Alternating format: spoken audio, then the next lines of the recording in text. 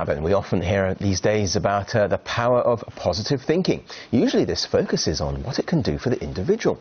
But now a Russian scientist says it can also benefit the world around us. RT's Sarah Firth looks at the science behind the claims.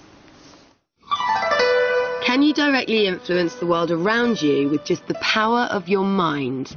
Although it might sound far-fetched, a leading Russian scientist believes we can do exactly that. And using a device that photographs human energy fields, he's attempting to prove it.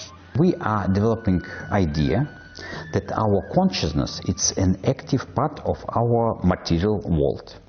And with our consciousness we can directly influence our world. To bridge our understanding of the unseen world of energy, scientific experiments are carried out using a technique called bioelectric photography. The assumption is that we're constantly emitting energy. Now, bioelectric photography works to capture this energy field that's seen as a light around the body, or what some people would call your aura. Discovered in the 1930s by Russian inventor Semyon Kirlian, he realized that stimulating a subject with a short electrical impulse, you get a burst of light, of photons and electrons around the subject. It looks like aura, but I don't like this word because it has some metaphysical meaning. I prefer the word energy field. The device itself photographs each finger individually, with different fingers responsible for different parts of the body, and feeds the information into a computer to interpret.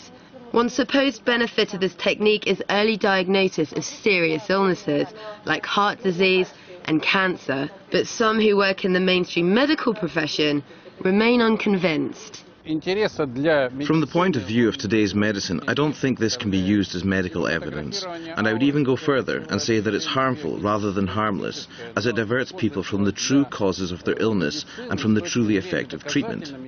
And some of the claims in energy field research are even more far-reaching. With our emotions, with our intentions, we can directly influence our environment, our space. Of course, this idea is absolutely new. That's why it has a lot of criticism still. It has a very important message for all of us. Because we demonstrated that positive emotions, they have very strong influence. But the same and even more strong influence has negative emotions. But in one case, energy comes up, in another case, comes down. So it means that if we are developing in ourselves ability to create love, to create positive emotions, we change space around ourselves. The idea that our personal energy can change the structure of the world around us is viewed by many with deep skepticism. But in the sphere of bioelectric photography, work continues to find scientific proof for the theory. Sarah Firth, RT, St. Petersburg.